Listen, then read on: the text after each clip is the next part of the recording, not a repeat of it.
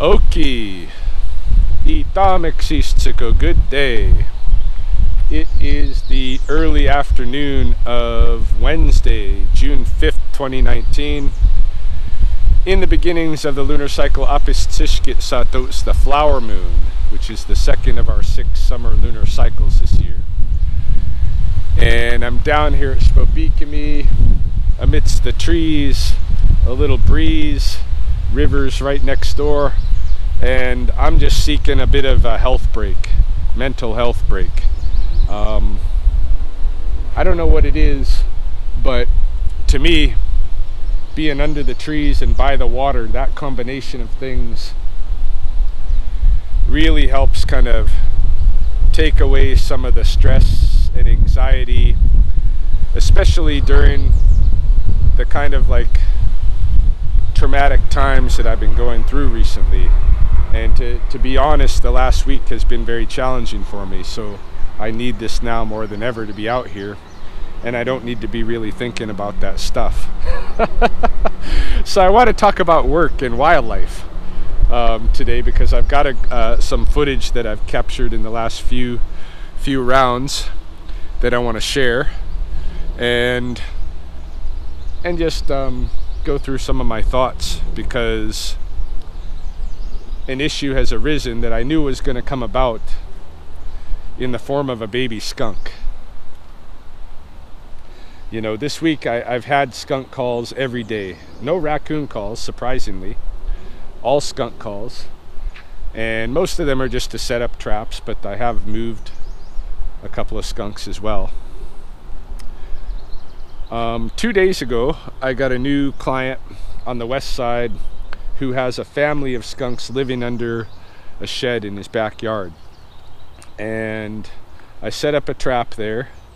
First night it caught nothing, but yesterday afternoon, which was the day after the first night, or it might have been kind of early evening, buddy calls me and says, there's skunks moving in and out of your trap and the trap's not triggering.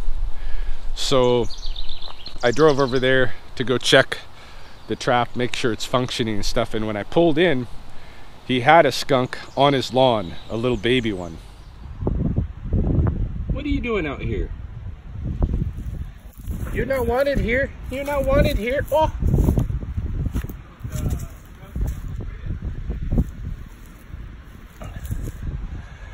Little guy, he's so mad.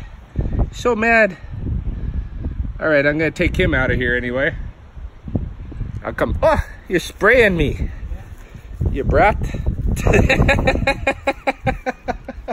So I barehanded that one. I picked it up, brought it home with me last night, and this presents a dilemma. There's going to be 4 or 5 more in that hole at this guy's place. I'm going to be taking him out of there. What do I do with these baby skunks? My whole purpose for being involved in this trapping, my whole, like, other than you know, I make a little bit of money off of it, not really much. I just make a little bit of you know, I try to make a living off of the things that I do without going overboard and being a profiteer so much, right? But aside from that, my real reason for being involved in this kind of trapping institution at all is to try to help the animals. Because what I see is that we're living in an era that was predicted in the origins of the beaver bundle by the beavers themselves. You know, in the origin story of the beaver bundle, in the Blackfoot tradition, there was a negotiation between the animals and the humans. A treaty was being made, and at one point it was proposed, why don't we just eat this human who was kind of at the source of the conflict. The animals were thinking, why don't we just eat him? And old beaver said, let's not do that, because yeah, we could. It'd be easy enough for us to do that, but if we did that, the human beings, whenever they saw us, they'd be afraid of us. They'd think of us as their enemy. They'd kill us just for being around. Instead, Let's teach them the things that we know about how to get our foods, how to get our medicines, how to build our shelters, how to take care of our children, how to protect ourselves from danger. Teach them these things, and then they'll have respect for us, and they won't just kill us for no reason. But we're living in an era where we're willing to kill wildlife just because they're there, right? Because they've intruded somehow into an area that we've defined as our own, that doesn't make any natural sense. Wow. Just looking at the river here, we better stop and say something about it. Last week when I was taping the school groups that came out with me, this was where we were. You know, this this was a rocky shore beyond the willows, and then there was a big island out there that they were playing on, right?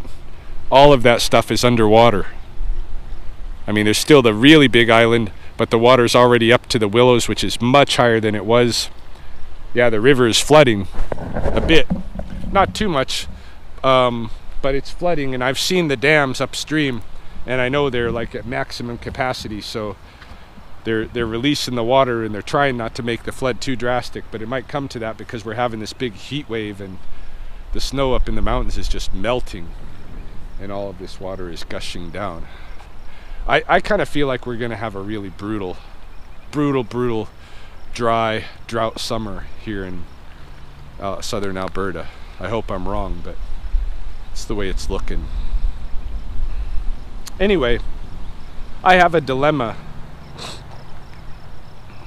when I pick up baby skunks, and that is that I don't have somewhere to bring them that is both legal and healthy for them, because the legalities of wildlife in Alberta is that rehab places will euthanize skunks and raccoons rather than rehab them. And so of course, oh, cool little velvet ant.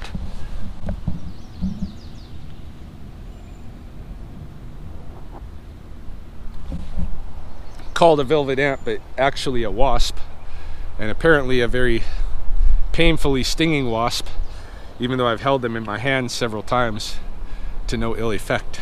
But yeah, in Alberta, the rehabs won't take skunks and raccoons. If they do, they'll euthanize them. Last year, I believe, there was one person in Crow's Nest Pass, at least that I know of, who was given a permit to rehab raccoons. But otherwise, you know, the options just aren't there. And so I gotta look for alternatives. And what kind of alternatives am I gonna get with my ethics? My whole thing is to help this wildlife survive their human encounters. And so what it comes down to for me is, what's better than death? Because most things are, right? So being domesticated quietly in some home where, you know, they're just going to do their thing and not make a big scene of it and have the government come in and take the animal away. That's an option. Better than death. Finding people who are amateur and or underground pro wildlife rehabbers who can get a baby skunk, raise it back into rewilding, that's an option. One of the better ones. Releasing a baby skunk into a family, or introducing them, I should say, into another skunk family with like age mates, is a third option. I don't really know what happens in that case. I don't know if they accept or you know, if they refuse. But it's better than death, no matter what. And even in the case of baby skunks who maybe not survive long term, but they have a little bit of life, and they're given chances. You know, if a skunk lives 2 weeks, it's better than not living at all for them. For me, you know, if I had to choose, you can die right now or you can die in 2 weeks, I'm going to choose 2 weeks, right? So these are the kind of options. And this morning, the skunk that I picked up, I found another skunk family to introduce him to. I have a friend who lives on the extreme northwest side of town, and under one of his sheds he has a skunk family. He says they're very animal friendly there. Go ahead and bring him over and deposit him at the shed, and hopefully he gets along with that family. I don't know. You know, I don't have any tools to monitor it in the long run, but like I say, it's better than the alternatives. So I'm gonna keep hitting this. I'm gonna keep hitting this this obstacle for the next few weeks, where I'm picking up baby skunks, and I'm trying to find the best option to reposition them in a way that they're gonna hopefully survive long term their encounter with humans that just don't want them around, right? So we'll see how that goes. Rattlesnakes, of course, are the same way. This is the whole thing with the rattlesnake program. How can we intervene? Because the cultural norm prior to this program opening up here in Lethbridge was a good snake is a dead snake. If you find a snake, kill the snake, you know, Texan style. Yeehaw. No particular, I don't know, not that there's not an ethics around it, but it's not an ethics that values biodiversity, obviously. And so here we have a program to help rescue the snakes from the upset humans. That's not really the city's take on it, of course. The city of Lethbridge supports the program as a means of mitigating what is, you know, potentially a safety issue with the residents, which is coming across rattlesnakes in their backyard. They're legally not supposed to deal with them themselves. Provincial Fish and Wildlife officers are very few and unable to attend calls to deal with rattlesnakes in people's backyards. So a program like this makes a lot of sense. Keeps people legal, keeps people safe, keeps the snakes safe, has conservation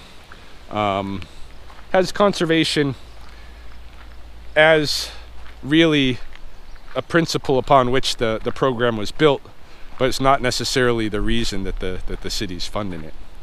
It's just a side benefit, which I'm particularly fond of. But yeah, so the snakes, same way.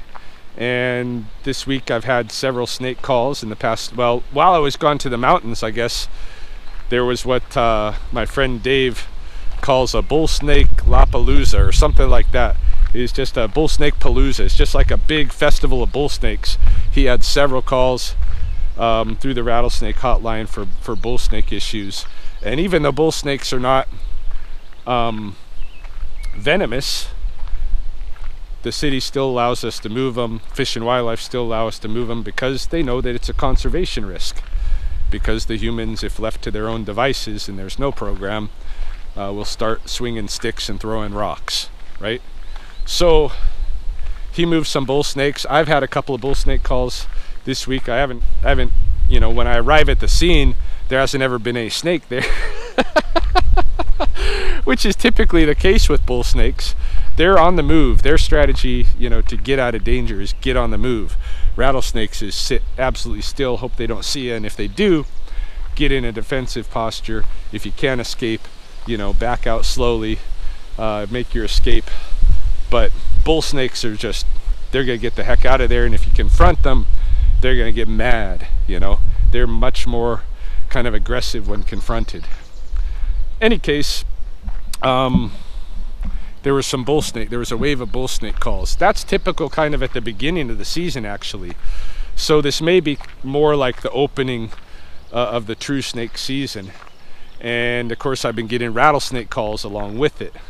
Probably the most exciting one, well, definitely the most exciting one, was yesterday's call, which involved a simultaneous 2 rattlesnakes at the university. One of them was in the mechanical rooms again, had fallen through the grate at the 6th floor, dropped into the 4th floor again. And so I was called in to pick it up.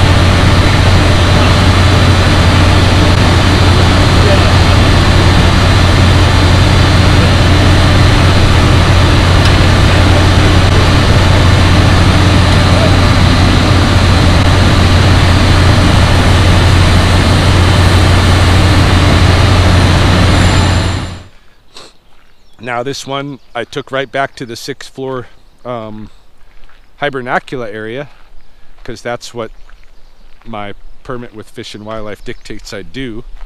While I was there though, I mean up by the hibernacula area, not too far away, along a concrete stairwell that hugs the side of University Hall, there was another rattlesnake, actually 2 more. They looked to me like both large mature females. One of them I was able to hook and kind of bring away from the stairwell back over to the den site. The other one went into the hole that we observed last week that was being used by the marmot. I guess the marmot has moved to a culvert pipe somewhere on campus.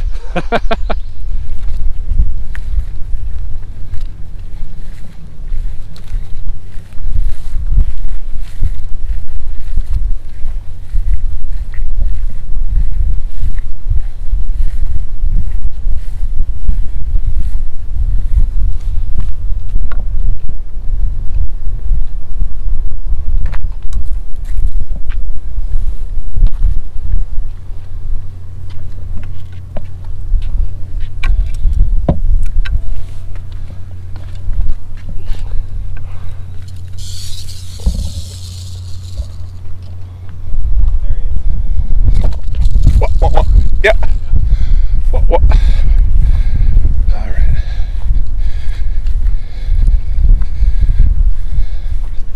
Yeah, you coming back to the den. Back to the den.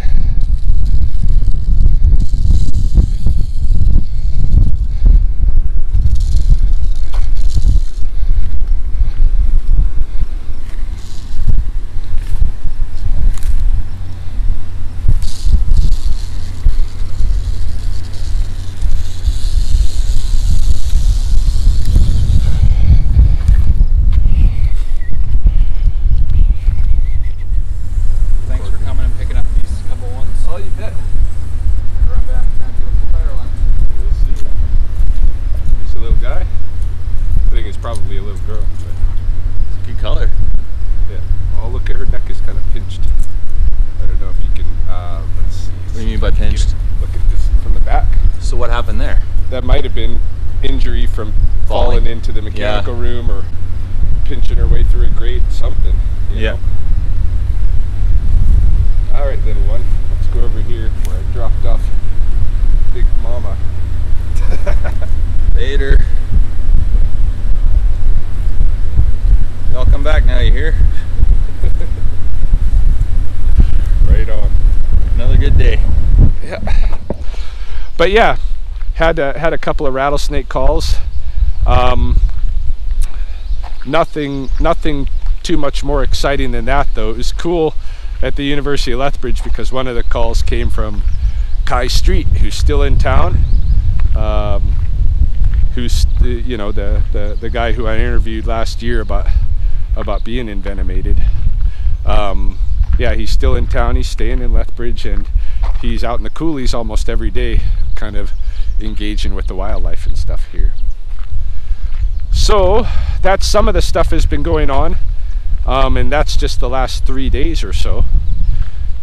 Another thing that happened yesterday that was really a relief to me was that I was offered a winter job. From late September to mid-March, I'm going to be running another program, another Aboriginal employment program, coordinating it. And this is one that I wrote a grant for and kind of had the design in my mind for the last couple of years. And so it's exciting that I'm going to be able to be at the helm of it. I'm a little bit surprised because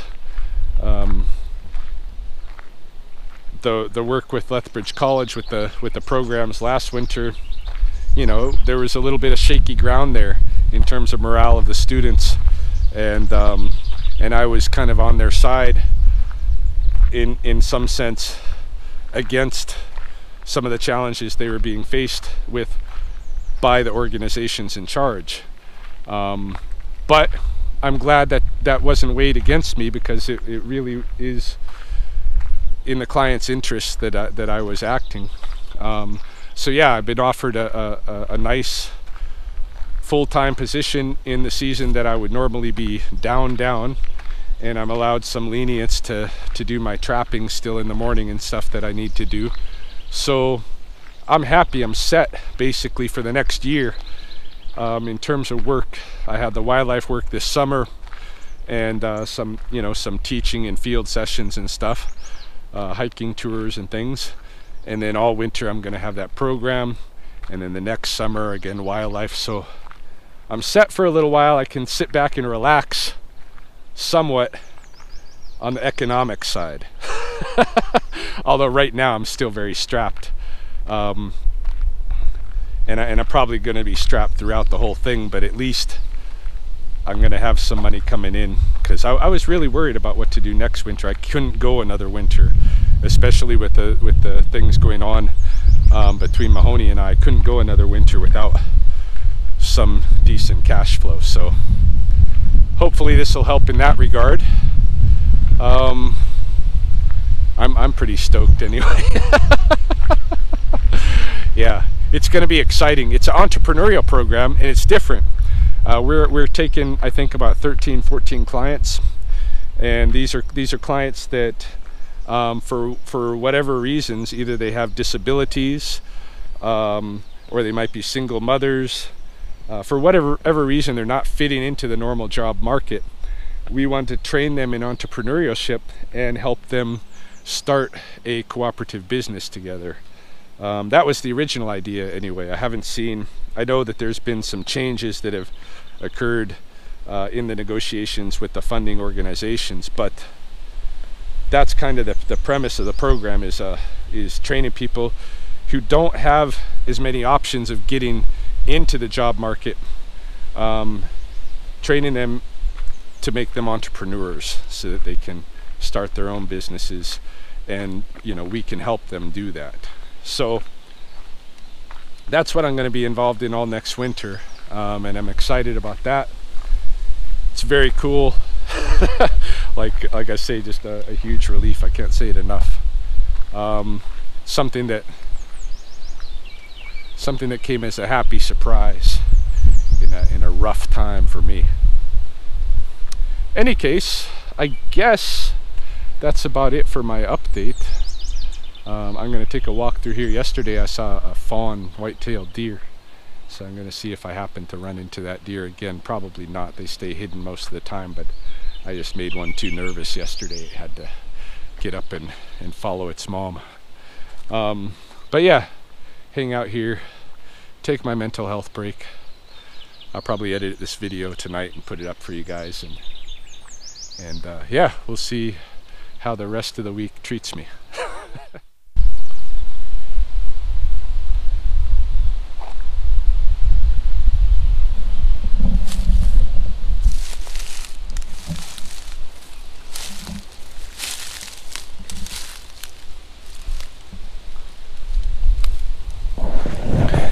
I don't know if you can see, but this is the duck nest that I checked out the other day when I was out here with Mahoney, and there's a mama duck sitting on it right now.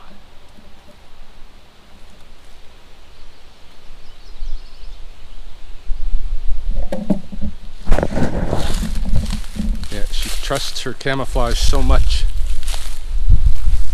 I could have grabbed her. That's how close I was.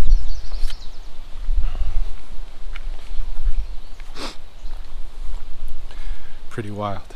It's good to see she's still surviving. These ducks, they they really pull back from the water, and they nest in unexpected places. This is to avoid the floods, like you see, that are happening on the river. But it's also to take advantage of the thick brush for camouflage. Just a little end cap. Perhaps if I don't get any rattlesnake calls or anything.